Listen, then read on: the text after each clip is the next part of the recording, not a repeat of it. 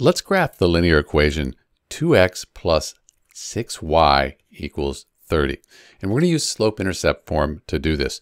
You could use a table of values. It would work. You'd get the same answer, but this is a good bit easier. What we need to do then is rearrange 2x plus 6y equals 30 into slope-intercept form here. So I'm going to subtract 2x from both sides. And then let's take and divide both sides by 6. That'll give us x all by itself. So 6 divided by 6, we just end up with y equals 30 divided by 6 is 5.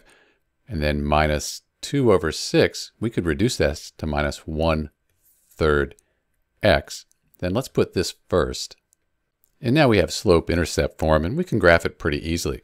We have the y-intercept. That's where we cross the y-axis right here at 5. And then the slope, that's the rise over the run.